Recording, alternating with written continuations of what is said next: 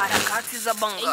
Mtazamaji wa Harakati za Bongo kupitia HZB Sports, joto la usajili bado linazidi kwa Simba na Yanga pamoja na Azam pamoja na KMC. Sasa Simba mara baada ya jana kuweza kumtambulisha mchezaji kutokea TP Mazembe, alikuwa ni kiungo na ameweza kusaini mkataba mwaka mmoja, mchezaji ambaye ana historia kubwa sana, mwenye umri wa miaka 29, Deo Kanda, na ameweza kutia kandarasi ya mwaka mmoja na wekundu Msimbazi Simba. Lakini pia maneno ya Magori juzi katika mkutano na waandishi wa habari alisema yajayo yanafurahisha na watu wategemee tu kuona kitu gani ambacho pia kitaweza kufanywa na Simba. Sasa kwenye joto la usajili bado linazidi kupamba moto, na ikumbukwe wekundu Msimbazi Simba walikuwa wanasema kwamba kila ikifika saa 7 kamili mchana. Sasa leo katika page ya Simba wameweza kumaliza utata ambao ulikuwa unaulizwa na watu wengi sana, na kama nakumbuka jana tulifanya interview na msanii wa Bongo Flava Captain Tundaman, na tukamuuliza swali zima kuhusiana na Ajibu kwamba anaenda wapi msimu ujao. Yeye akasema anapendelea kumuona akichezea TP Mazembe, lakini akasema kwamba klabu ambayo anaenda kuichezea akashamwambia. Katika page ya Simba ameandika safari ya mtoto kuishi mbali na nyumbani imefikia ukingoni. Ibrahim Ajibu ameamua kufanya maamuzi sahihi ya kurudi nyumbani Msimbazi. Ndiyo amerudi